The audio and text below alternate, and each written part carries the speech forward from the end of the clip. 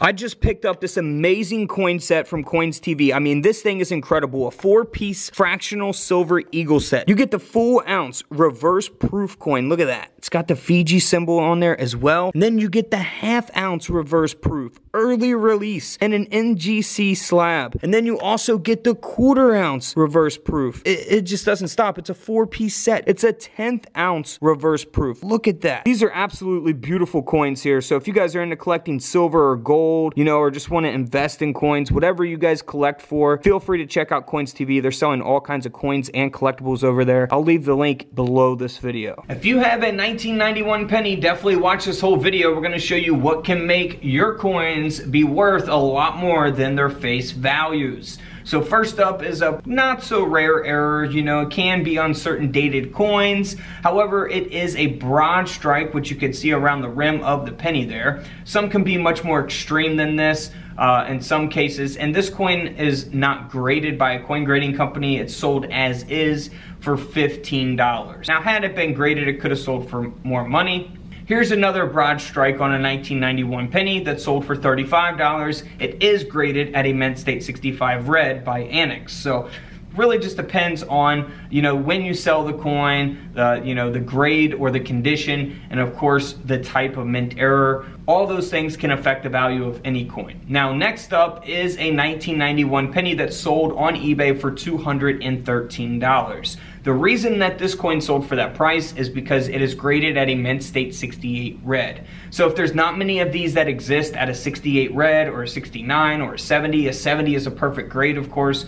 If there's not many that exist at a 68 red, then that's what makes that's what creates the demand, which ultimately increases the value for the coin. Now, if there's thousands of these at a 66 and 67, those aren't going to sell for much at all, maybe $5 or $10 or something.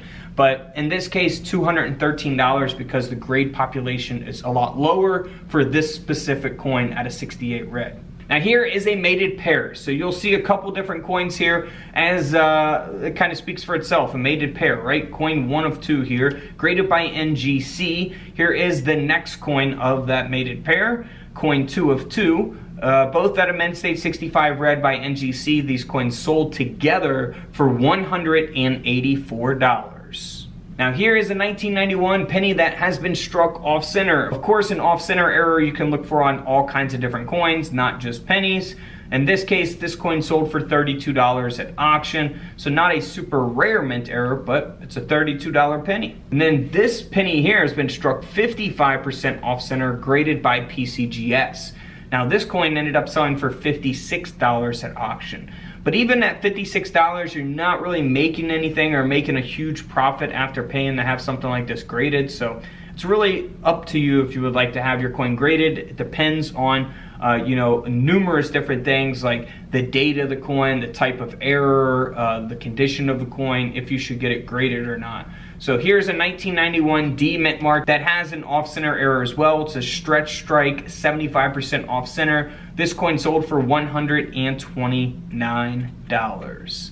Now that's a major type of error there. This is another major type of error, and that's why this coin sold for over $1,000 at auction, because it is a double denomination error. So this is where we have a Lincoln cent design from 1991 that was actually struck onto a 10-cent coin, a Roosevelt dime. So you'll see both designs of the dime and the penny, and that's why the coin sold for over $1,000.